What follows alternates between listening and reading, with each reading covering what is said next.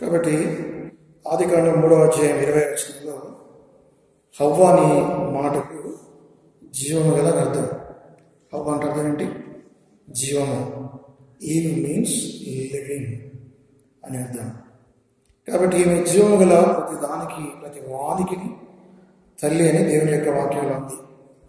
కాబట్టి ఈ దినం మనం హవ్వ గురించి డీటెయిల్గా ధ్యానిద్దాం. ఈ హవ్వ యొక్క సృష్టి ఏమిటి? దేవుడు ఎందుకు ఈమెను కలుగజేసాడో కొన్ని సంగతులు మనం చూద్దాం. అయితే మొట్టమొదటిగా ఆరంభంలో మొదటి 6 దినాల్లో దేవుడు సమస్తమైన సృష్టిని సృజించిన తర్వాత 6వ దిన ఉదయకాలంలో మానవుని సృజించాడు.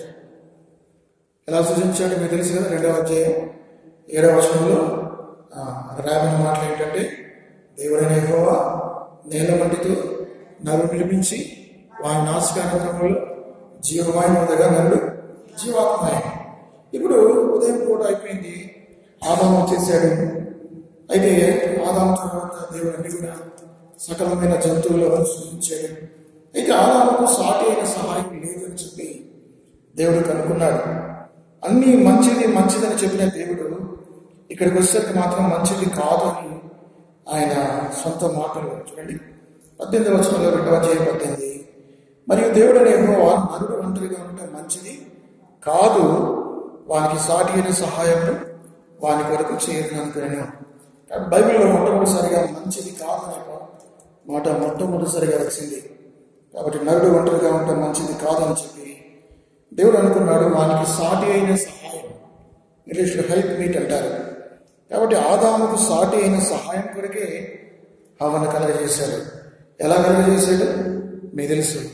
6వ రోజున సాయంకాల సమయంలో ఆదాముకు గాఢ నిద్ర కలగజేసి 21 అతను నిద్రించినప్పుడు అతని ప్రక్కటి ముగ్గులో ఒక దాన్ని తీసి ఆ చోటను మాంసంతో పూడ్చివేసిన తర్వాత దేవుడైన యెహోవా తాను ఆదామును తీసిన ప్రక్కటి ముగ్గును స్త్రీనిగా నిర్మించి ఆమెను ఆదాము వద్దకు తీసుకుని వచ్చింది.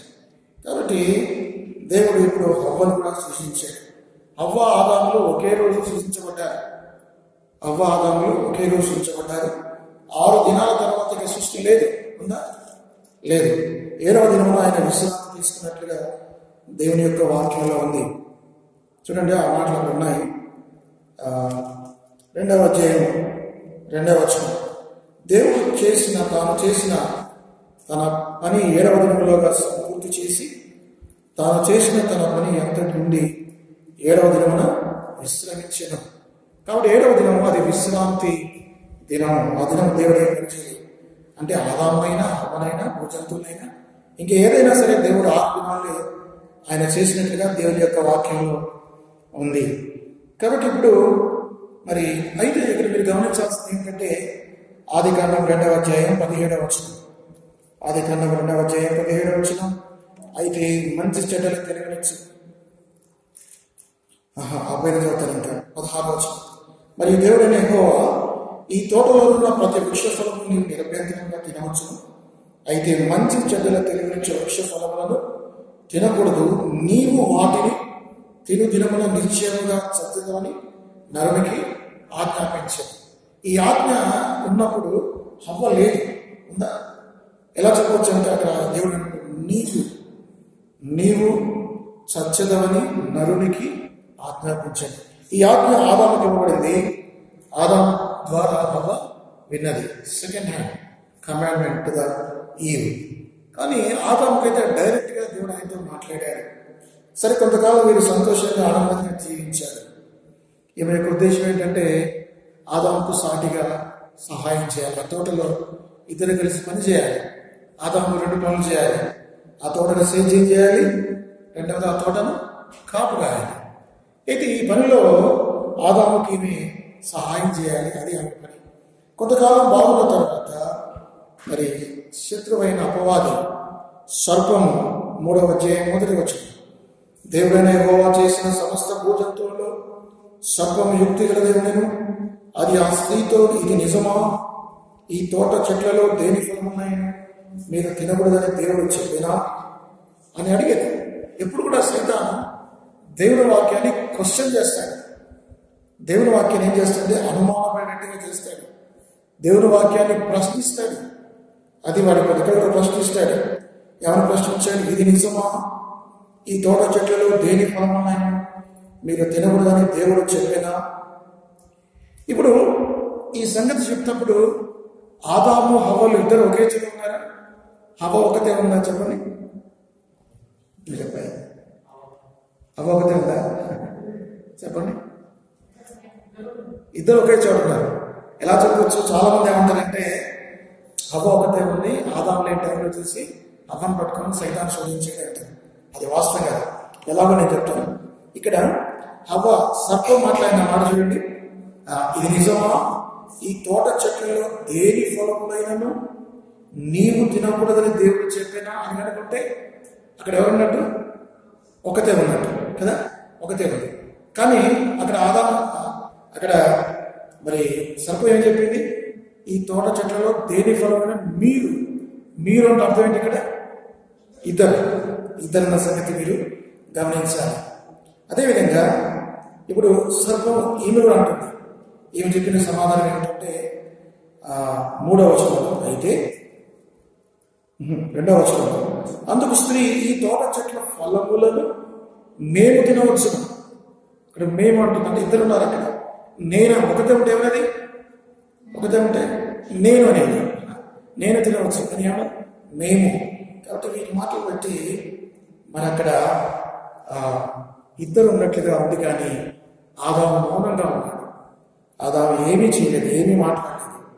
సర్పం అంటే ఎవరు? ఆ రోజుల్లో సర్పం ఎలా ఉండేది చెప్పాను. ఇలా ఉండేది, భూమితో ప్రాకే జంతువు కాదు. అది ఎలా ఉండదో మనకు తెలియదు. నడిచేదా అది ఎలా ఉండదో మనకు తెలియదు. కానీ ఎప్పుడైతే ఈ సర్పము శపించబడిన తర్వాత సర్పము నేల ప్రాకుతుంది, అది మంటిని తింటుందని దేవుని యొక్క వాక్యంలో ఉంది. కాబట్టి సైతాను సర్పం రూపంలోంచి స్త్రీని శోధించాడు. కాబట్టి స్త్రీని ఎవరినైనా సరే ఈ లోకంలో శోధించబడతారు. శోధన అంటే ఏమిటి? శోధన అంటే ఒక మంచి పనిని చెడ్డ విధానంలో చేయడమే శోధన. A temptation is an opportunity to accomplish a good thing in a bad way. ఒక మంచి పనిని చెడ్డ విధానంలో చేయడమే శోధన. అర్థమవుతుందా? కాబట్టి మనం ఆహారం తినడం మంచిదే. కానీ అట్లా దాన్ని అన్యాయంగా అక్రమంగా లంచం తీసుకొని మరి డబ్బులు సంపాదించుకోవటం మంచిది కాదు. మనం ఎగ్జామ్లో పాస్ కావడం మంచిదా చెడ్డదా? మంచిది. ఆ మంచి పని చెడ్డ విధానంలో చేయకూడదు. అంటే చిట్టీలు కొట్టి పాస్ కాకూడదు. ఇది అంటే శోధన అంటే ఏంటంటే ఒక మంచి పనిని చెడ్డ విధానంలో చేయడమే శోధనని మరి డెఫినేషన్ ఇవ్వచ్చు. కాబట్టి ఇప్పుడు సర్పం వచ్చి సైతాన్ని శోధిస్తుంది. ఎవరిని శోధిస్తుందంటే ఈ తోట చెట్ల ఫలంలో దేన్నైనా తినవద్దని దేవుడు చెప్పినా అన్నందుకు ఏమి చెప్తుంది? అందుకు స్త్రీ 2-3 వచనాలు, ఈ తోట చెట్ల ఫలములను మేము తినవచ్చును అంటే తోట మధ్యలో ఉన్న చెట్టు ఫలముల గురించి దేవుడు మీరు చావకున్నట్లు వాటిని తినకూడదనియో వాటిని ముట్టకూడదని చెప్పినని సర్పము. ఇక్కడ ఒక పదం కలిపింది. ఏం కలిపింది? వాటిని ముట్టకూడదు. దేవుడు చెప్పాడా? వాటిని ముట్టకూడదని దేవుడు చెప్పాడా? చెప్పలేదు.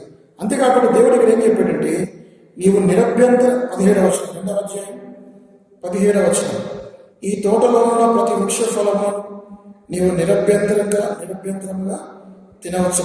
ఈ నిరభ్యంతరం మాట తీసేసింది. ఎవరు తీసేశారు? హవ్వ తీసేసి ఇంకొక పదం కలిపింది. ఎవరు కలిపిందంటే వాటిని ముట్టకూడదు. ఇప్పుడు సైతాన్ ఏం చేసిందో హవ్వ కూడా అదే చేసింది. సైతాన్ ఏం చేస్తాడంటే దేవుడి వాక్యానికి ఏదైనా కలుపుతాడు. దేవుడి వాక్యం నుంచి వాడు ఏం చేస్తాడు? తీసివేస్తాడు. కాబట్టి హవ్వ కూడా అదే చేస్తుంది.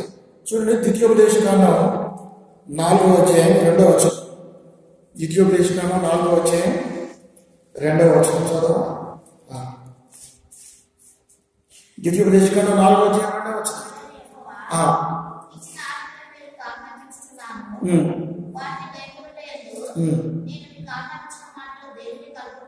దేనిని కలపకూడదు. చూడండి, దేనిని కలపకూడదు, దేనిని తీసివేయకూడదు. ఇప్పుడు ఈ హవ్వ ఏం చేసిందంటే మరి దేవుని యొక్క మాటలు లేని మాటలు, ఒక పదం తీసివేసింది. దేవుడు నిరభ్యంతరంగా తినవచ్చంటే నిరభ్యంతరమైన పదం తీసేసింది. మరి దేవుడు చెప్పలేదు, ముట్టకూడదని చెప్పలేదు, కలిపింది. ద్వితీయోపదేశకాండం 12వ అధ్యాయం 32వ వచనం. ద్వితీయోపదేశకాండం 12వ అధ్యాయం 32వ వచనం.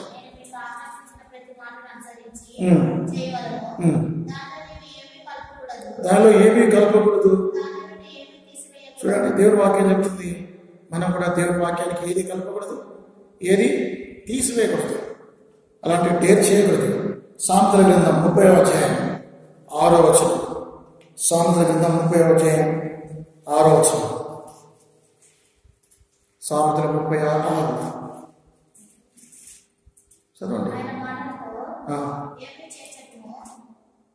ఆయన మాటలతో ఏమీ చేర్చకము. కాబట్టి ఏమీ చేర్చద్దు ఆయన మాటలకు. కానీ ప్రకటన గ్రంథం 22వ అధ్యాయం 19వ వచనం. ప్రకటన గ్రంథం 22వ అధ్యాయం 19వ వచనం.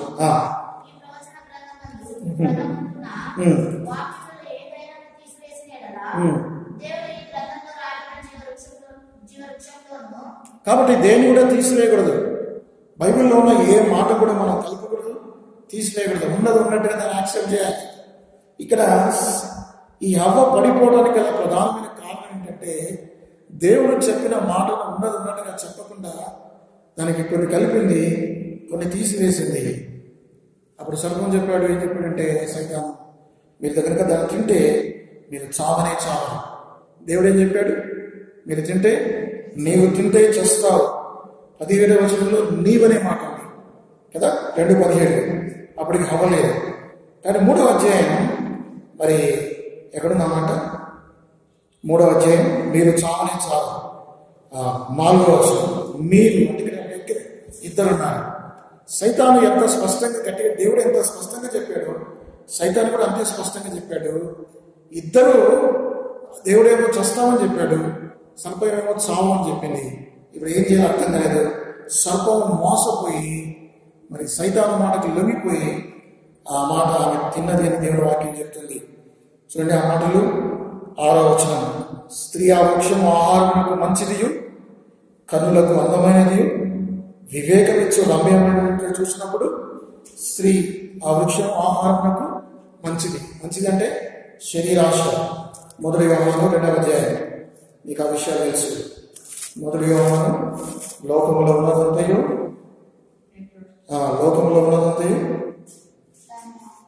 ఈ 16వ వచనం 2:16. 1 యోహాను 2:16. లోకములో ఉన్నదంతయు శరీరాశలు, నేత్రాశలు, జీవబ్రహ్మము తండ్రి వలన పుట్టినవి కావు. ఇప్పుడు శరీరాశ ఏమిటి? ఇక్కడ శరీరాశ ఏమిటి? స్త్రీ ఆ వృక్షము ఆహారమునకు మంచిది. ఇదేంటిది? శరీరాశ. రెండవది స్థితి అంటుంది, ఏమంటుంది? కన్నులకు అందమైనది. కన్నులకు అందమైనదంటే ఇదేంటిది? ఏమాశ? నేత్రాశ. మొదటిది శరీరాశ, రెండవది నేత్రాశ, మూడవది వివేకమిచ్చు రమ్యమైనది అంటే ఏంటిది? జీవగుణము. కాబట్టి మరి లోకస్తులు, లోకాలలో ఉన్నదంతా కూడా శరీరాశ, నేత్రాశ, జీవగుణము, ఇవి తండ్రి వల్ల పుట్టినవి కాదు. అయితే ఈ హవ్వ ఈమెలోకి 3 ప్రవేశించాయి. ఏం ప్రవేశించాయి? ఆ పండును చూడగానే శరీరాశ వచ్చింది, తర్వాత నేత్రాశ వచ్చింది, జీవగుణము. ఎప్పుడైతే 3 కలిగాయో ఆమె ఆ పండు తీసుకుని తిన్నది. తిని తన పక్కన ఉన్న తన భర్త కూడా ఇచ్చింది, ఆయన కూడా తిన్నాడు. ఇది చాలా ఆశ్చర్యం. అయితే ఇక్కడ మరి ఎప్పుడైతే వాళ్ళు తిన్నారో మీకు ఇదంతా తెలుసు. వాళ్ళ కన్నులు తెరవబడ్డాయి, వాళ్ళు దిగంబరులు అయ్యారు, వాళ్ళు మంచి చెట్లు ఎరిగి మరి వాళ్ళకి జ్ఞానం వచ్చింది. అన్ని ఆ విధంగా వాళ్ళు దేవుడు వాళ్ళ దిగి వచ్చినప్పుడు మరి దేవుడు వాళ్ళ దగ్గరికి వచ్చారు. నేను గత వారంలో చూశాను. ఆదామా నీవు ఎక్కడ ఉన్నావు అంటే, దేవుడు ఆదాము ఎందుకు పిలిచాడు? మీరు అడగచ్చు. దేవుడు ఆదాము ఎందుకు పిలిచాడు? ఎవరిని పిలవలేదు? ఎవరిని పిలవలేదు అంటే, దేవుడు ఆదామును బాధ్యత చేస్తున్నాడు. కమాండ్మెంట్ ముందు ఎవరికి వచ్చింది? ఆదాముకు వచ్చింది. ఆదాము సృష్టి మీద అధికారం ఇచ్చాడు దేవుడు. మొదటి సృష్టి మీద అధికారం ఎవరిది? ఆదాముది. కడపడి సృష్టి మీద ఆదాము ఎవరిది? ప్రభువైన యేసుక్రీస్తు వారిది. కాబట్టి ఆదాము ఏలికనిచ్చాడు. మరి అటువంటి ఆదాము స్త్రీ మోసపోయింది, కానీ ఈ ఆదాము మోసపోలే. ఆదాము దేవుని మాటలు స్పష్టంగా విన్నాడు. స్త్రీ మాత్రం ఆదాము ద్వారా విన్నది. అయినప్పటికీ సరే ఆదాము మోసపోయాడు. అందుకే దేవుడు అన్నాడు, ఆదామా నువ్వు ఎక్కడ ఉన్నావు అంటే, ఆదాము ఎందుకు వచ్చి దేవుడు ఎందుకు వచ్చాడంటే ఆదామును రక్షించడానికి వచ్చాడు. ఆదామును శిక్షించడానికి కాదు, ఆదామును సరి చేయడానికి, ఆదామును సమకూర్చడానికి, ఆదామును క్షమించడానికి వచ్చాడు. కానీ వాస్తవానికి ఆదాము తప్పులు ఒప్పుకున్నాడా? మనం గత వారం చూసి ఏం చేసుకున్నాం? అతిక్రమంలో దాచిపెట్టేవాడు వర్తిల్లాడు, వాటిని ఒప్పుకొని తన విడిచిపెట్టాడు. అంటే ఆదాము తన రొమ్మున తన పాపాన్ని దాచుకున్నాడని యోగు గ్రంథం 37వ అధ్యాయం 33వ వచనంలో చూసి ఆదాము చెట్టు చాటును దాచుకున్నాడు. ఆదాము అడిగాడు, నీ స్వరం విన్నప్పుడు నేను చెట్టు చాటున దాచుకున్నాను అని చెప్పాడు.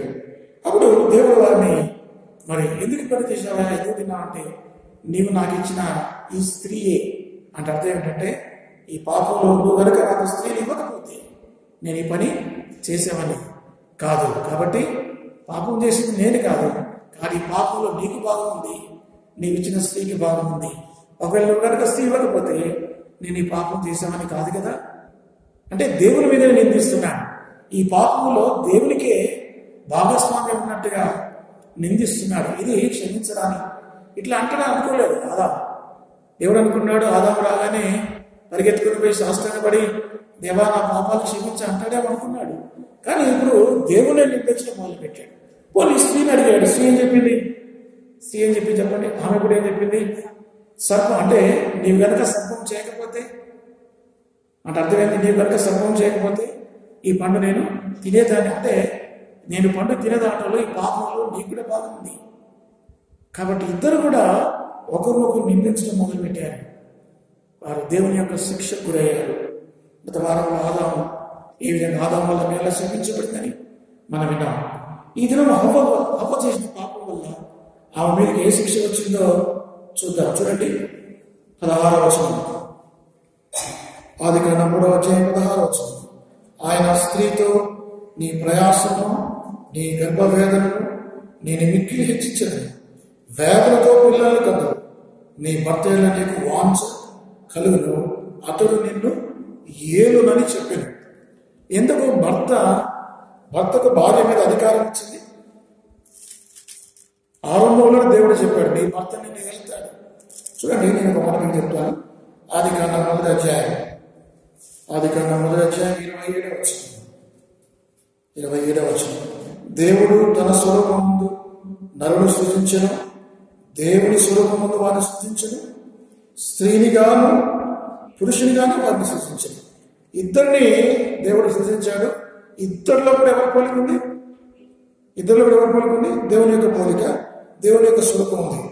ఇంకా పైన నేను చదువుతాను 26వ వచనం. దేవుడు మన స్వరూపమందు మన పోలిక చొప్పున నరులను చేయడము, వారు సముద్రపు చేపలను, ఆకాశ పక్షులను, పశువులను, సమస్త భూమి మీద ప్రాకు ప్రతి జంతువులు ఏలుగాకలు పలికేను.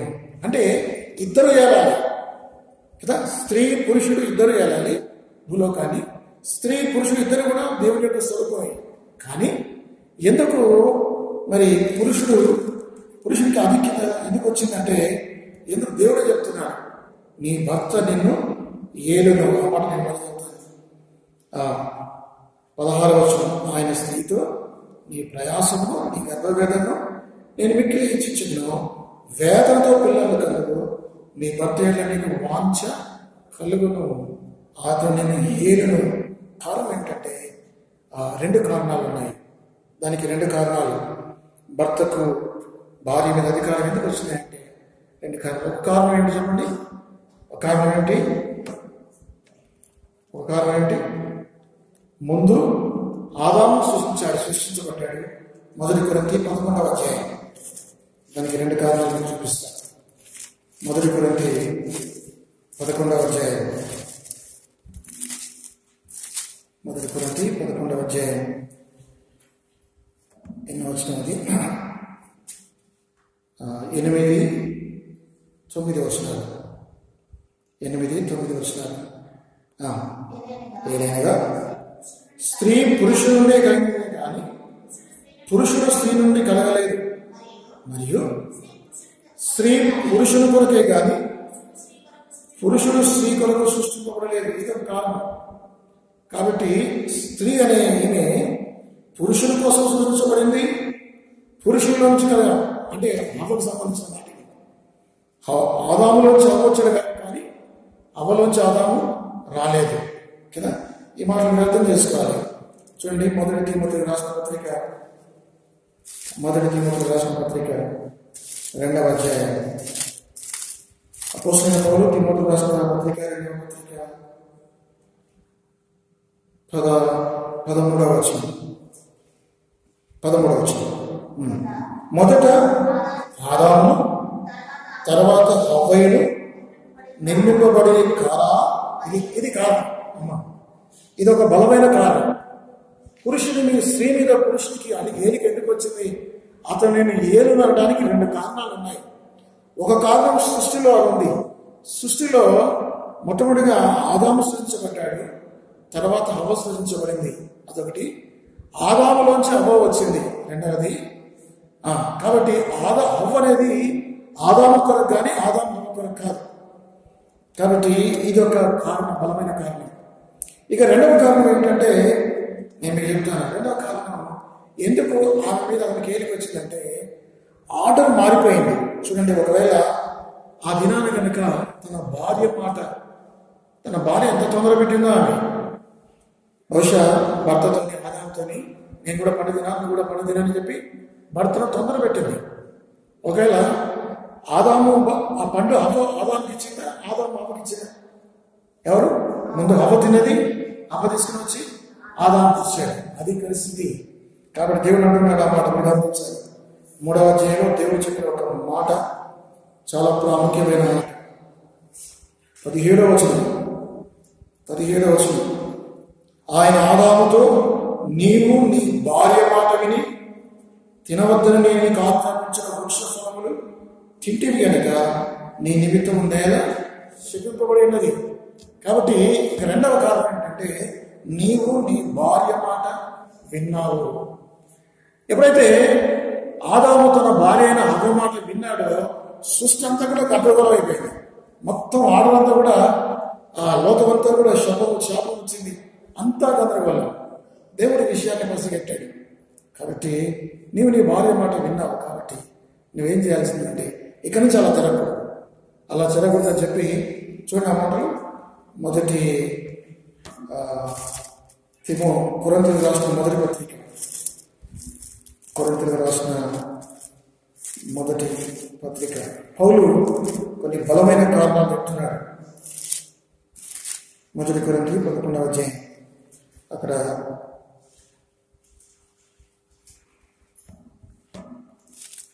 లేదు, మొదటి తిమోతి 11-12 వచనాలు.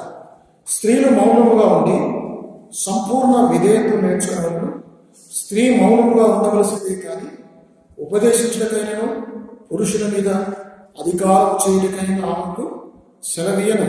ఎందుకు సెలవీయడు ఆయన? ఇది పౌలు చెప్తున్నాడు.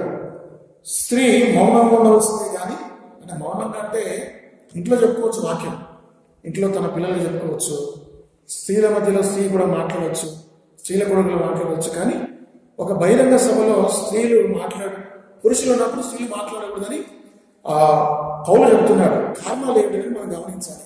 దానికి 2 బలమైన కారణాలు ఉన్నాయి. ఈయనంటాడు, స్త్రీ పురుషుల మీద అధికారం చేయటకు ఆమెకు సెలవులే. ఎందుకు వెళ్ళేదంటే, ముందు ఏం చేసింది? పురుషుల మీద అధికారం చేసింది. ఎవరు? హవ్వ. ఎట్లా చేసింది? తినవద్దన పండు కాదు, ఈ పండు ఆయనకి ఇచ్చింది. అధికారం చేసి నువ్వు తినవా అర్థమవుతుందా? అధికారం చేయటం వల్ల మొత్తం లోకంలోకి పాపం వచ్చింది. 2 కారణాలు చెప్తున్నాడు. ఒకటి ఏంటంటే, ముందు ఆదాము, తర్వాత హవ్వ సృజించబడ్డారు. అదొక కారణం. రెండవ కారణం ఏంటంటే, నీవు తినవద్దన్న పని నీ భార్య మాట విని, స్పష్టంగా దేవుడు అంటున్నాడు, నీ భార్య మాట విని. చాలా ప్రమాదం. ఈ మాట మీరు జాగ్రత్త పడాలి. స్త్రీలు మీరు నా మీద కోపడతారు, నాకు తెలుసు, కానీ దేవుని వాక్యం. అయితే ఇంకొక విషయం చెప్తాను, ఇంకొక ఎగ్జాంపుల్ చెప్తాను. ఇప్పుడు చరిత్రలో ఇంకొక తప్పిదం జరిగింది. ఒక చారిత్రాత్మక తప్పిదం జరిగింది. ఎక్కడ జరిగిందంటే ఈ యొక్క అబ్రహాముకు దేవుడు వాగ్దానం ఇచ్చాడు. అబ్రహాముకు శారాకు దేవుడు ముందుగానే వాగ్దానం ఇచ్చాడు. నీ సంతానం దీవిస్తాను, నీ సంతానం వల్ల అనేకులు దీవించబడతారు, ఆకాశ నక్షత్రం వల్ల నీ సంతానం దీవిస్తానని చెప్పిన తర్వాత కూడా అబ్రహాము వెయిట్ చేయకుండా తొందరపాటుతో ఆమె పేరు శారా ఏం చెప్పిందంటే తన భర్తను తొందర పెట్టి హాగరుతో పొమ్మన్నది. కాబట్టి శారా మాట విని, తన భార్య అయిన శారా మాట విని అబ్రహాము పాపం తప్పిదం చేయటం వల్ల చరిత్ర అనేది నేటి కూడా యూదులకు, ఇంకా ఈ అరబులు ఎవరు వీళ్ళంతా ఇస్మాయిల్ హాగరు సంతానమే. హాగరు వీళ్ళంతా హాగరు చెందిన వాళ్ళు, ఇస్మాయిల్ సంతానమే. కాబట్టి ఈ తప్పిదం ఎలా జరిగింది? ఇప్పటికి కూడా యూదులకు, ముస్లింలకు, అరబులకు గొడవ వస్తే కారణం ఎవరు చేశారు తప్పిది? అబ్రహాము ఎందుకు చేశాడు? ఎవరిని బట్టి? తన భార్య అయిన శారాను బట్టి. కాబట్టి ఈ విషయాన్ని గమనించాలి. అయితే ఇక్కడ ఆగడు. ఇప్పుడు అదే దేవుడు ఇంకొక సందర్భంలో చెప్పాడు, ఓ అబ్రహాము నీ భార్య మాట విను. ఏమన్నాడు? అదే అబ్రహాము ముందేమో నీ భార్య మాట విని ఇస్తాడు, కానీ తర్వాత 20వ అధ్యాయంలో 21వ అధ్యాయంలో ఆయన ఏం చెప్పాడంటే నీ భార్య మాట విని ఆ ఇష్మాయిల్ని పంపించేసి ఈయన బాధపడుతున్నాడు. అమ్మాట చూద్దామా? 21వ అధ్యాయం, ఆదికాండం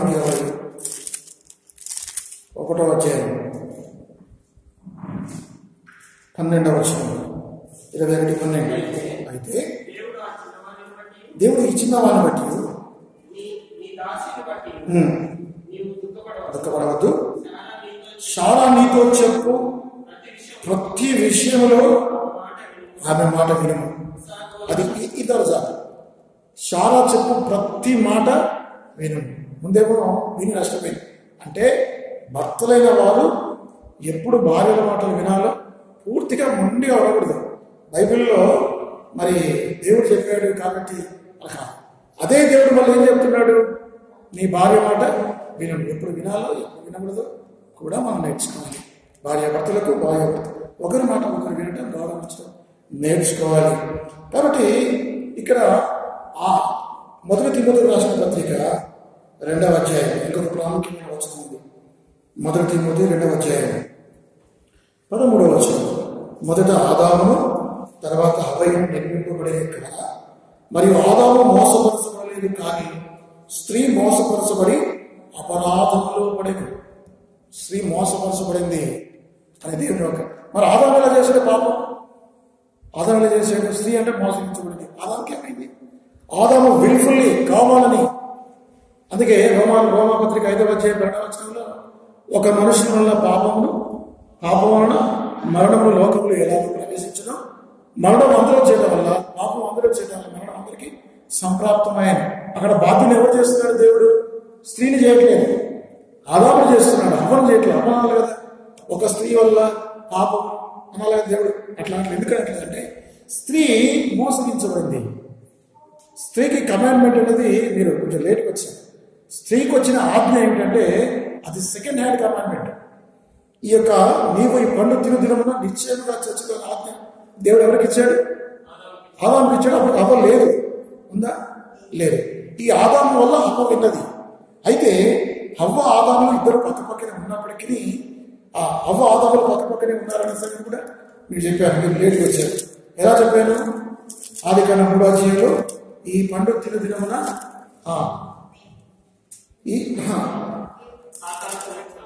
ఆదికాండం 3వ అధ్యాయంలో ఆదాము హవ్వలు పక్కపక్కనే ఉన్నారా లేదా మీకు రుజువు చేస్తున్నా.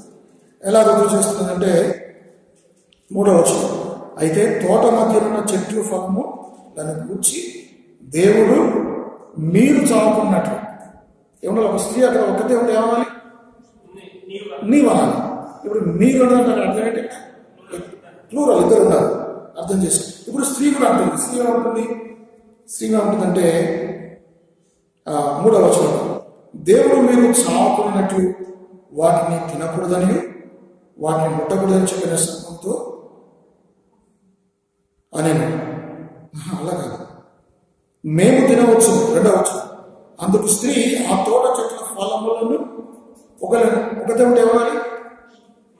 నేను తినవచ్చు, కానీ అవి ఏమవుతుంది, మేము తినవచ్చు. కాబట్టి ఈ మాటలు చూస్తే ఆదాము వాళ్ళు పక్క పక్కన ఉన్నారు, కానీ ఆదాము సైలెంట్ అయిపోయాడు. దేవుడు ఆదాముకు బాధ్యులుగా చేశాడు. ఒకటేంటంటే ఆదాముకు డైరెక్ట్ స్ట్రైట్ కమాండ్మెంట్ వచ్చింది. ఆదాము మౌనంగా ఉన్నాడు, ఆదాము బాధ్యులు చేశాడు దేవుడు. ఆదామును బట్టి పాపం వచ్చిందని దేవుడు చెప్పాడు. సరే, మొత్తానికి మనం నేర్చుకోవాల్సిందంటే మరి హవ్వ కూడా ఈరోజు హవ్వ గురించి మనం ధ్యానిస్తున్నాం. హవ్వ పాపంలో పడిపోయింది, పాపానికి ఆమె శిక్ష వచ్చింది, ఆమె వేదనతో పిల్లలు కంటుంది, మరి ఆమె భర్త ఆమెను ఏలుతాడు.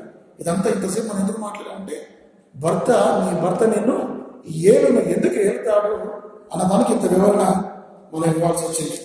సరే, తర్వాత జరిగింది ఏంటంటే మరి ఇక్కడ ఇంకొక మాట మీకు చూపిస్తాను. 2వ కొరింథీయులకు రాసిన పత్రిక 11వ అధ్యాయం చూడండి. 2వ కొరింథీ 11వ అధ్యాయం 2వ వచనం. దేవాసక్తితో ఆసక్తి కలిగి ఉన్నాను, ఎందుకనగా పవిత్రురాలైన కన్యకనుగా ఒక్కడే పురుషునికి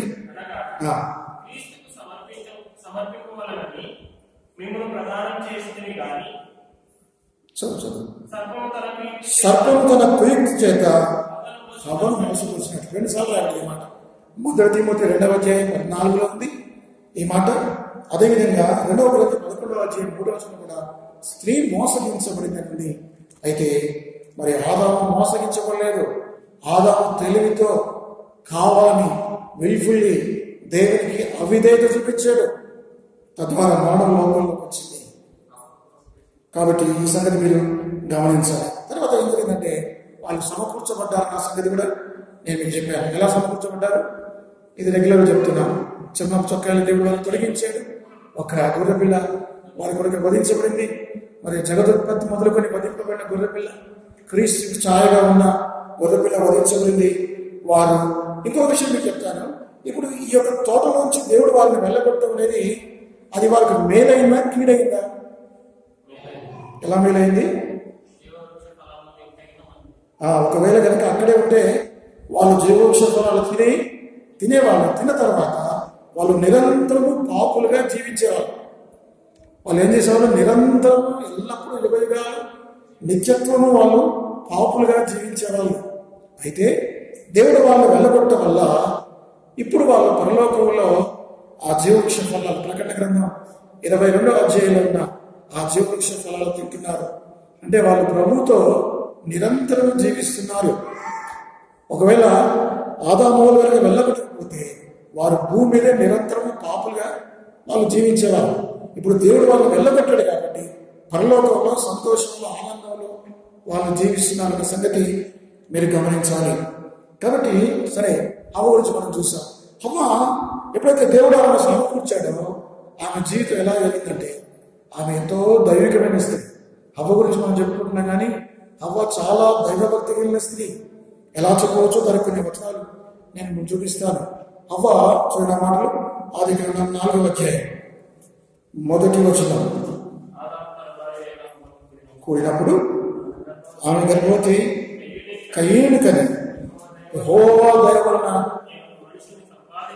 కాబట్టి ఆ మాట అన్నదాన్ని బట్టి చూస్తే ఆమె ఎంత దైవికమైన స్త్రీయో, ఎంత దేవుని యందు భయభక్తులైన స్త్రీ కదా. కాబట్టి మీరు హవ్వను తీసుకునేయద్దు, ఆదాము తీసుకునేయద్దు. హవ్వ చాలా ముందు పాపం చేసింది. అయితే పాపానికి శిక్ష వచ్చింది, ఆమె సమకూర్చబడింది. కానీ ఆమె జీవించిన జీవితం ఎలాంటిదంటే చాలా దైవికమైన స్త్రీ. ఈనాటి స్త్రీలు కూడా ఎలా ఉందో బైబిల్ చెప్తుంది. చూడండి, 1 తిమోతి 4వ అధ్యాయం 2వ అధ్యాయం 1 తిమోతి 2:14-15. 2:14-15. మరియు కానీ పడను అయినను వారు స్వస్థ బుద్ధి కలిగి విశ్వాస, ప్రేమ, పరిశుద్ధతల యందు నిలకడగా ఉండినదిగా. ఇక్కడ స్త్రీల గురించి మాట్లాడుతున్నాం. మీకు ఇది అర్థమైందా? స్త్రీ ప్రసూతి ద్వారా రక్షించబడటం ఏంటి అంటే పిల్లల కంటే రక్షింపబడతారా? పిల్లల కంటే రక్షింపబడి దీని అర్థం ఏంటంటే పిల్లలు కనడం అనేది ఒక గొప్ప భాగ్యం. పిల్లలు కనడం అనేది దేవుడు ఆరంభం నుంచి కూడా అది 1 తిమోతి 5వ అధ్యాయం. చూడండి, 1 తిమోతి 5వ అధ్యాయం 4వ వచనం. ఇది దేవుని యొక్క ఆజ్ఞ. కాబట్టి యవన స్త్రీలు వివాహం చేసుకుని పిల్లలు కలిగించాలి. కాబట్టి పిల్లలు కలగడం అనేది దేవుడు ఇచ్చిన అదొక దేవుని మహిమ కొరకై ఆ పని చేయాలి. కాబట్టి ఇదొక పరిచర్య. ఏమిటి? పిల్లల్ని కంటం, ఆ కుటుంబాన్ని బాగు చేసుకోవటం, గృహ పరిపాలన జరిగించడం.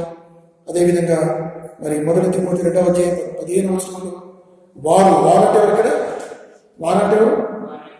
స్త్రీలు. ఎందుకే అక్కడ చూడు, బైబిల్ అక్కడ చూస్తే అర్థం కాదు. ఆయనను వారు పైన స్త్రీ గురించి చెప్పాడు. ఆయనను వారు ఎవరు? స్త్రీలు. స్త్రీ గురించి మాట్లాడుతున్నారు. స్వస్థబుద్ధి కలిగి విశ్వాసము, ప్రేమ, పరిశుద్ధత యందు నిలకడగా ఉండేలా శిశు ప్రసూతి ద్వారా ఆమె రక్షింపబడుతుంటే ఆమెకు భూ సంబంధమైన బాధ్యతలు ఏమున్నాయో ఏమిటి? ఆమె భూ సంబంధమైన బాధ్యతలు భూ సంబంధాలు? ఆమె పెళ్లి చేసుకోవాలి, పిల్లలు కనాలి, గృహ పరిపాలన జరిగించాలి. ఇవి భౌతికమైన పనులు ఆమె చేయాలి. ఇవి చేస్తూ మరి దేవుని యొక్క విశ్వాసము, ప్రేమ, పరిశుద్ధుల యొక్క నిలకడగా ఉంటే ఆమె రక్షింపబడుతుంది. స్త్రీ మోసంలో పడిపోయినప్పటికీ సరే దేవుడు ఒక అవకాశం ఇస్తున్నాడు. స్త్రీల మీద తీసుకోవద్దు. ఆమె మోసగించిపోయినప్పటికీ సరే ఈ రకంగా కనుక ఆమె చేస్తే ఆమె రక్షింపబడవచ్చు. స్త్రీలైన మీరు కూడా మరి ఒకటి విశ్వాసం ఉంచాలి దేవుని యందు, రెండవది దేవుని యందు ప్రేమ కలిగి ఉండాలి, మూడవది పరిశుద్ధత కలిగి జీవించాలి. శిశు ప్రసూతి ద్వారా ఆమె రక్షింపబడదు. చాలా కాలం ఈ శిశు ప్రసూతి అంటే ఏంటో నాకు అర్థం కాలేదు. శిశు ప్రసూతి ద్వారా రక్షణ పొందింది ఎవరు? ఒక్క కన్యమర్య తప్ప. ఈ మాట లిటరల్గా అప్లికబుల్ ఎవరికైంది? ఈ మాట లిటరల్గా అప్లికబుల్ ఎవరికైంది? మరి యొక్క కథ. ఎందుకంటే మరి కూడా శిశువులు కన్నది ఆయన లోక రక్షకుడు యేసు ప్రభువు. ఆయన కనడం ద్వారా ఈమె రక్షింపబడింది. అంతే తప్ప అది మరి స్పిరిచువల్గా ఏంటంటే ఇది అందరికీ అంటే భూ సంబంధమైన బాధ్యత.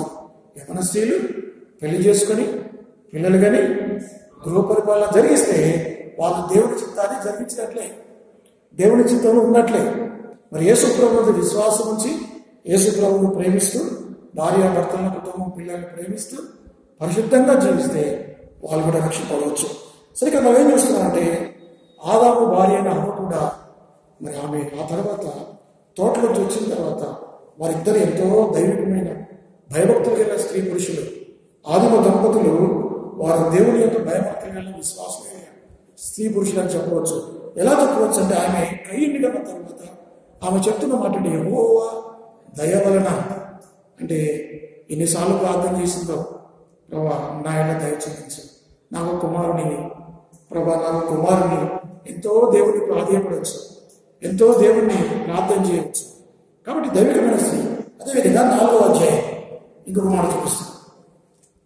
ఆదికాండం 4వ అధ్యాయం 25వ వచనం. ఆదికాండం 25.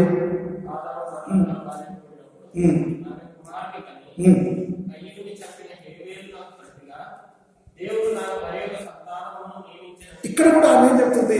దేవుడు నాకు మరి యొక్క సంతానము నియమించింది. అంటే దేవుడి వల్ల నాకు పిల్లలు కలిగి తప్ప ఇంకా ఎవరి వల్ల ఎదిగి సాధ్యం కాదు. కాబట్టి దేవుడని 2 సార్లు చెప్పిందంటే ఆమె దైవికమైన స్త్రీ. మీరు చూడండి, హేబేలు ఇచ్చిన తర్వాత స్టడీస్లో చూస్తాం. హేబేలు అంత గొప్పవాడు, ఎంత భక్తుడు, ఎలా అయ్యాడు? ఆ రోజులో వాక్యం ఉందా? లేదు.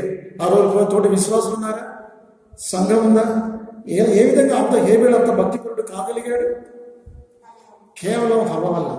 హవ్వ చిన్నప్పటి నుంచి తన కుమారుని యాకోబుకు రిబ్కా ఏ విధంగా దేవుని యొక్క పాఠాలు నేర్పించిందో అదేవిధంగా హేబేలుకు చిన్ననాటి నుంచి కూడా తన తల్లి దేవుని సంగతులు చెబుతూ బోధిస్తూ దేవుడు ఎంత గొప్పవాడో, దేవుడు ఎంత పరిశుద్ధుడో నేర్పిస్తూ ఉండటం వల్ల చక్కని కుమారులను ఆమె కయ్యను తప్పిపోయాడు. కానీ హేబేలు మాత్రం శ్రేష్టమైన కుమారుని ఆమె తయారు జరిగింది.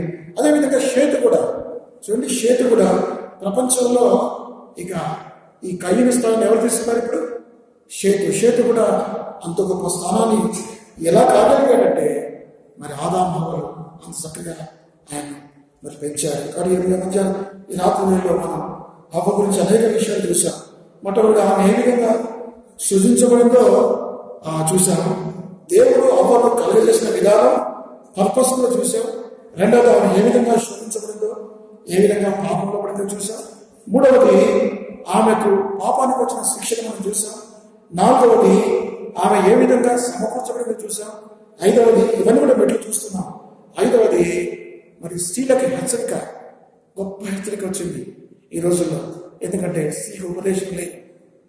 ఎందుకంటే ఆదాముకు తొందరపడి ఆదాము ఆయన మాట వింటారు, లోకంతో తలకిందులైపోయింది. కాబట్టి దేవుడు పౌలు చెప్తున్నాడు, స్త్రీకి ఉపదేశం అవకాశం లేదు, స్త్రీ లోపడాల్సిందే. మీరు కూడా ఏ విషయం, అన్ని విషయాలు కూడా భర్తలకు లోపడాల్సిందే. కాబట్టి ఈ విషయాలు మీరు గమనించాలి. ఏడవది ఏమిటంటే, ఆరవది ఏమిటంటే, ఆమె ఎంత చక్కని స్త్రీయో, ఎంత దైవికమైన స్త్రీయో.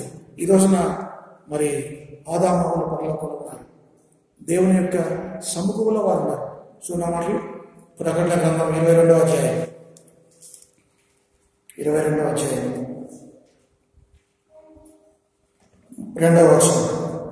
ప్రకటన గ్రంథం 22:2 చూడండి. ఆ పట్టణపు రాజవీధి మధ్యను ప్రవహించుట ఆ దూత నాకు చూచెను. ఆ నది యొక్క ఈవలను ఆవలను జీవవృక్షం ఉండేది. ఎక్కడుంది జీవవృక్షం? ఇప్పుడు ఒకప్పుడు భూమి మీద ఏదైనా చోట్ల ఉన్న ఈ జీవవృక్షం చెప్పి ఎక్కడికి ట్రాన్స్ఫర్ అయింది? ఎక్కడుంది? అది పరలోకంలో ఉంది, దేవుని సముఖంలో ఉంది. ఏ ఆదాము హవ్వలైతే జీవవృక్ష ఫలాలు తినకుండా మరి భూమి మీద నిషేధించబడ్డారో, అదే ఆదాము హవ్వలు ఈ రోజున పరలోకంలో దేవుని యొక్క సముఖంలో జీవవృక్ష ఫలాలు తింటున్నారు. కాబట్టి ఈ రోజున జీవవృక్ష ఫలాలు తినలేదని, ఆదాము హవ్వలు తినట్లేదని బాధపడదు. ఒకరోజు మనం కూడా దేవుని సముఖంలో పరలోకంలో జీవవృక్ష ఫలాలు అర్థం ఏంటిది? జీవవృక్ష ఫలం అంటే నిత్య జీవం, ఇటర్నల్ లైఫ్. ఎల్లప్పుడూ దేవుని సన్నిధిలో మనం సంతోషిస్తాం. కాబట్టి హవ్వ వల్ల అనేకమైన పాఠాలు మనం నేర్చుకుంటాం. హవ్వ ఉద్దేశం ఏంటో, దేవుడు హవ్వను ఎందుకు చేశాడు, అది నేర్చుకోవాలి మనం. హవ్వ ఏ విధంగా శోధనలో పడిపోయింది మనం నేర్చుకోవాలి. ఆ పాపంలోకి, లోకంలోకి పాపం రావడానికి తన భర్తను ఏ విధంగా డామినేట్ చేస్తుందో అది కూడా నేర్చుకోవాలి. తద్వారా దేవుడు అన్నాడు, నీ భార్య మాట విని నీవు తినతన పని తిన్నావు, కాబట్టి నీ భర్త నిన్ను ఏల్తాడు. ఇవన్నీ విషయాలు మనం తెలుసుకోవాలి. కాబట్టి స్త్రీలైన వారు ఏ విధంగా జీవించాలో మరి హవ్వ మనకు కొన్ని గొప్ప పాఠాలు చెప్తుంది. హవ్వ అనుకుంటున్నాం మనం, హవ్వ గురించి ఎవరు చెప్పరు కానీ హవ్వ చాలా దైవికమైన స్త్రీ. తన కుమారులను పెంచింది. తర్వాత కాలంలో శారా కనుక, ఆ తర్వాత కాలంలో చాలా మంది స్త్రీలు నేర్పారు. కానీ హవ్వ కాలంలో ఏమీ లేదు, ఏ బైబిల్ లేదు, ఏ విశ్వాసం లేదు, ఏ సంఘం లేదు. కేవలం హవ్వ వల్ల, ఆదాము హవ్వల విశ్వాసాన్ని, వారి ప్రార్థన అనుకుంటాను. ప్రతిరోజు ఆమె ఫ్యామిలీకి కూర్చోబెట్టేదేమో తన పిల్లలందరినీ. ఎంతమంది పిల్లలు అనేది నాకు తెలుసా? మీకు ఎంతమంది పిల్లలు అనేది చూడండి. ఆ మాటలు ఎంతమంది పిల్లలు అనేది బైబిల్లో రాయబడలేదు. ఆదికాండం 5వ అధ్యాయం 8వ వచనం 3వ వచనం. ఆదాము 130 ఏళ్ళకి తన పోలికగా తన స్వరూపమున కుమారుని కని అతనికి షేతులను పేరు పెట్టాను. షేతు కన్న తర్వాత ఆదాము బ్రతికిన దినములు 800 ఏళ్ళు. అతడు కుమారులను కుమార్తెలను కన్ను. ఎంతో మంది కుమారులను కుమార్తెలను ఆమె కన్నది. ఎంతమంది కలదో బైబిల్లో లేదు, కానీ ఆమె దైవికమైన స్త్రీ అని చెప్పవచ్చు. షేతును ఆ విధంగా దైవికంగా పెంచింది. షేతు ద్వారా ప్రభువైన యేసుక్రీస్తు వారు ఎవరి ద్వారా వచ్చాడు? షేతు ద్వారా, ఆదాము ద్వారా షేతు ద్వారా నోహు. డైరెక్ట్గా నోహుకి వెళ్దాం. నోహు ద్వారా అబ్రహాం, అందులో చాలా ఉంది. అబ్రహాం ద్వారా దావీదు, అందులో చాలా ఉంది. దావీదు ద్వారా యోసేపు ద్వారా దావీదు ద్వారా యేసుక్రీస్తు ప్రభువు. లోక రక్షకుడు ఆదికాండం 3వ అధ్యాయం 15వ వచనం ఇచ్చిన వాగ్దానం ఎవరి ద్వారా నెరవేర్చబడింది? ఇప్పుడు షేతు ద్వారా నెరవేర్చబడింది. కాబట్టి షేతు అంత గొప్పవాడు కావడానికి కారణం ఎవరే అంటే ఆమె తల్లి. దేవుని బిడ్డలమైన మనం మరి స్త్రీ అయిన వారు ముఖ్యంగా కుటుంబ పరిపాలన, పిల్లల్ని పెంచటం, దైవికంగా ప్రేమ కలిగి ఉండటం, లోబడటం, దేవుని మందిరంలో పనులు చేయటం. అంతే తప్ప మరి మన సహవాసంలో చూస్తున్నాం, చాలా సహవాసంలో చూస్తున్నాం. స్త్రీలు అక్కడక్కడ నిలబడి వాక్యాన్ని బోధిస్తుంటారు, పురుషులందరూ కూడా బోధిస్తుంటారు. ఇది వాక్యానుసారం కాదు. భక్సింగ్ గారు అట్లా చెప్పలే. భక్సింగ్ గారు దేవుని వాక్యం క్షుణ్ణంగా పరిశీలన చేశారు. ఆది కాలం మరి 1 తిమోతి 2వ అధ్యాయం, 1 కొరింథీ 11వ అధ్యాయం, 2 కొరింథీ 11వ అధ్యాయం, అదేవిధంగా ఆది కాలం కూడా ఇవన్నీ పరిశీలన చేసి మన సహవాసం ఇది లేదు. సహవాసంలో స్త్రీలు ప్రసంగించవచ్చు, కానీ స్త్రీల మధ్యలో మాట్లాడాలి, స్త్రీలు కుటుంబంలో మాట్లాడాలి. ఇప్పుడు తిమోతిలో ఒక వ్యక్తి ఉన్నాడు, మీకు తెలుసు కదా. తిమోతి విశ్వాసం పెరగడానికి కారణం ఎవరు? తల్లి అవ్వ. అంటే తల్లి అవ్వలో కుటుంబంలో వాక్యం చెప్పొచ్చు, కుటుంబంలో వారికి చెప్పొచ్చు, కానీ ఇలా పబ్లిక్ వాక్యం చెప్పడానికి లేదు. సరే, స్త్రీలు అనేవాళ్ళు మరి స్త్రీ వల్ల సంఘం సమాజం బలపడుతుంది, కానీ వారి బాధ్యతలు ఏమిటో వారికి గుర్తెరిగి. కాబట్టి ప్రతి స్త్రీ కూడా సంఘంలో నా బాధ్యత ఏంటి, కుటుంబంలో నా బాధ్యత ఏంటి, ఈ విషయాలు గుర్తెరిగి వ్యక్తిగతంగా నా బాధ్యత, పురుషుడు కూడా వ్యక్తిగతంగా నా బాధ్యత ఏంటి, కుటుంబంలో నా రోల్ ఏంటి, సంఘంలో నా రోల్ ఏంటి గుర్తెరిగి ఆ విధంగా చేస్తే కుటుంబం బాగుంటుంది, సంఘం బాగుంటుంది, వ్యక్తిగతంగా బాగుంటుంది. హవ్వ వల్ల మనం ఇవన్నీ కూడా మనం నేర్చుకుంటున్నాం. దేవుడి వాక్యం దీవించుగాక.